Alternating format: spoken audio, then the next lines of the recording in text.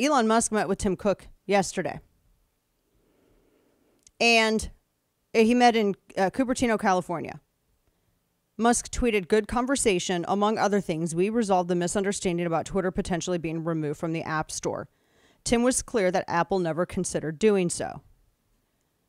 Him doing that, Tim Cook. Now, the China thing, I mean, that happened and they deserve all the heat for that. But I don't know why. It is kind of weird. And I was thinking about this, why they would help China crack down on their innocent citizenry. But yet they wouldn't listen to the rage mob and pull Twitter from the App Store. Am I missing something? Did they not want to poo where they eat? I don't know. Like, what is that? Is that just, I mean, really, seriously, is that all it is? It did seem a little out of character for Tim Cook. I will say that Apple never gave any data over to the government. They didn't do any of that, but they will. I guess you will work as an agent of state. Maybe they need a clean house too. But apparently Apple is not pulling it. That's the headline here. But they have. He said that he didn't say really anything about advertising, though. Because remember, he said that Apple has mostly stopped advertising on Twitter. So there's some questions there, I think, still that are, at least for me, unresolved. So what does that mean? I mean, if they're not pulling it from the App Store, he said that accusation, because he had more than one. He said that accusation was that was a misunderstanding. But he said they resolved the issue. They guess they squashed the beef. Does that include that issue as well? I don't know. I don't know if that's been clarified. I haven't seen it. It's been clarified. And then because he went out, because they had that secret 30% tax on everything that you get through their App Store. I mean, I don't think there's some stuff there. It's still concerning, though. A couple of things here, because it very much, this is going to be ongoing. And I'm just curious to see what other companies, because they said that there were a couple of different, I'm looking at Gizmodo, like for instance, General Motors, they haven't tweeted a lot. All these media entities are looking at all of these businesses, seeing how much the businesses are still using the platform and whether or not they're still taking out those sponsored tweets on the platform. And so there's one they watch, it's like an ad industry thing. And they were saying that Twitter's advertising losses were piling up.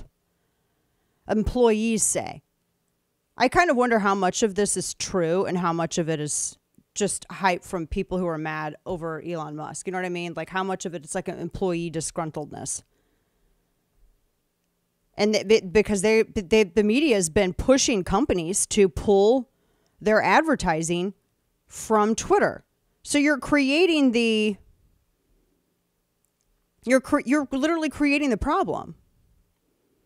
Gizmodo, which is a cesspool, says that Elon Musk is having an awful time with Twitter's ads. Yeah, because you guys are harassing businesses, saying that they're hate adjacent if they don't pull their advertising from Twitter because Twitter just doesn't ban people because they're Republican, conservative, or libertarian. They said these measures are so stupid. They're like, oh, hate speech is up. Well, what do you consider hate speech? Because they consider mere disagreement to be hate speech. I have been told repeatedly, I've been told by literal anchors on air that simple advocacy for Second Amendment rights is hate speech. So remember back in 2010, if you did not want the government to take over healthcare with Obamacare, then that was called hate speech. There were people, I can't tell you how many times I was on cable news and debating the whole, yes, I will lose my doctor, which I did. By the way, after Obamacare, I lost 3 specialists. My son lost his allergist, and he had severe allergies that actually put him in the ER twice. We absolutely did. It ruined our healthcare. Absolutely. So that was a total lie. But if you pointed that out, it was called hate speech. Anything that goes against their narrative is hate speech. So you can't, what is that? So when they say, oh, hate speech is up. Okay, so what? What is hate speech? And then they got mad because Twitter into that coronavirus misinformation policy because it wasn't.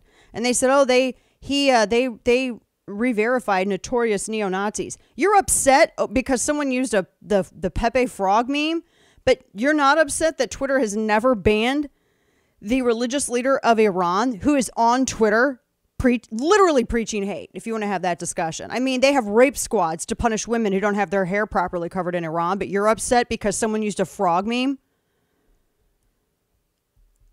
That's the issue. No, it's these media entities that are doing this. Apple only made up 4% of Twitter's revenue in first quarter, though, is what I was seeing. But they are really, really trying to get all advertisers to pull any support. So I think that's why I've changed my mind on the Twitter Blue thing. I think if he needs to get money, then that's the best way to do it. It's $8. Just do it then. Just do it.